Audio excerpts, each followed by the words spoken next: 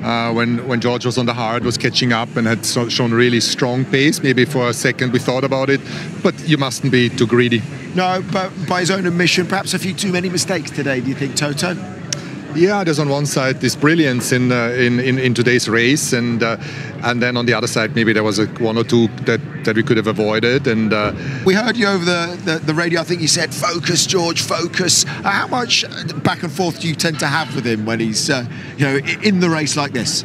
I think that was maybe never on the pass in that corner, but as a driver, you sometimes what makes it that afterwards. But do you think that the time he lost, because then Lewis got in front of him, the time he lost there, was that what could have been a battle for the win? Yeah, I think P2 was on at the end. I don't know whether Lando had an issue or was dropping off or just took it easy, but maybe we could have been ahead another position without that.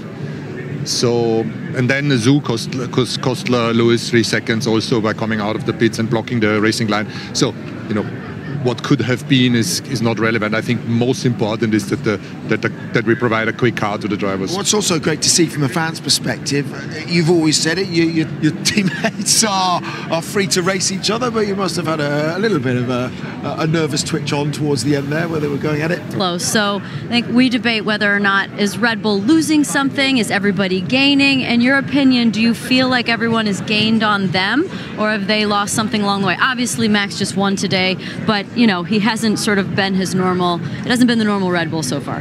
Yeah, the last few races were more difficult for them, and I think everybody has been making good steps forward. Today there was 2-3 teams that could have potentially won the race. Maybe we not quite, but I don't know whether they've made a step backwards or the most important is that it's shrinking. For the first time in 2 or 3 years, we've seen a car that was glued to the ground, where the drivers could exploit and do whatever they wanted with it, which is normally what we see Max with Red Bull. Now we saw it with your 2 cars. Was that track related, or is the car like that now for the coming races? I hope it's not track related. Montreal is the outlier. Also that mid-range corner speed and change of directions. But overall, the driver said the car is now in a space that they can push it. They have more confidence, and therefore, obviously everything becomes much easier. Last one from me. As we said, we're getting into this triple header in a fortnight's time, and some tracks you might think might favour Red Bull. What's your thoughts on that? Do you think that we've had a few outliers that have allowed people to get a little bit closer? Do you think they may, when it comes back to the European season, start to edge ahead again? Maybe Barcelona will be interesting, whether they are strong there. I mean, Austria was always their territory. Then we say that McLaren was strong in the last year when they had their comeback. So that was never a good one for us. So yeah, I think you can't discount Max and the Red Bulls. They're still the benchmark. They're right up there. But McLaren has made huge steps.